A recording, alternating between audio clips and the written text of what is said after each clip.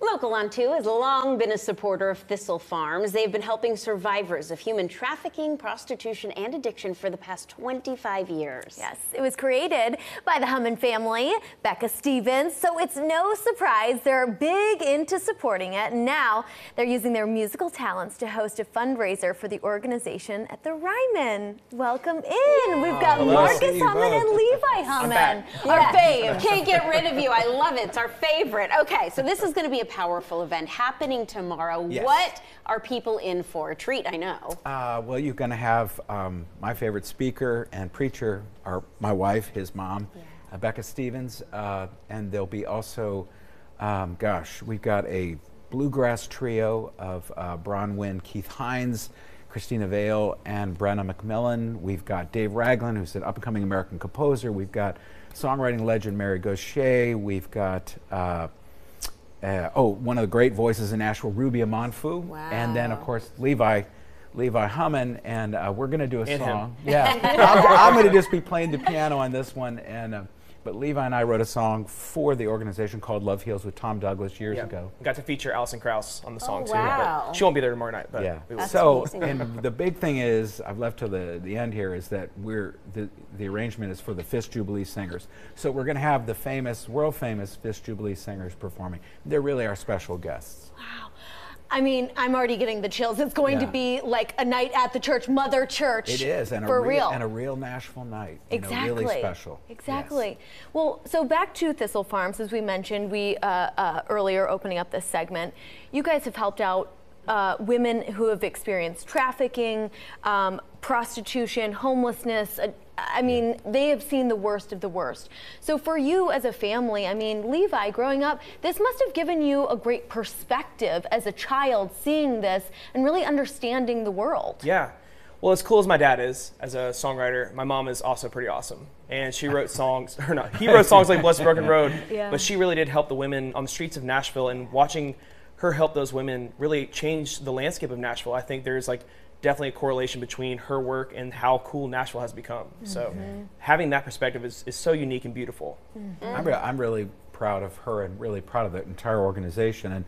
And, and Becca too, through the years, she also expanded to global partnerships. Yeah. So if you go to Thistle Farms, you go to the cafe, which is great, and you're seeing it right there. If you go to the gift shop, and you get products that are handmade by survivor groups all over the world.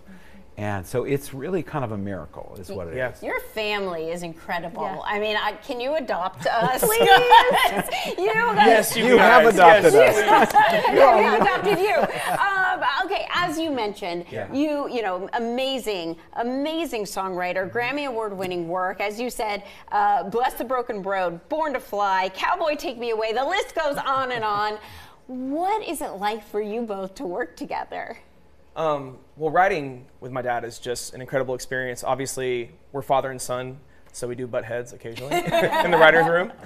But for the most part, it's like having a best friend, it's having a father, it's having a mentor all in one person, and getting to learn from you has been such an amazing thing. And so that's where it starts. Well, obviously, it's really special to sing with your son, but the other thing about Levi is that I really love his work.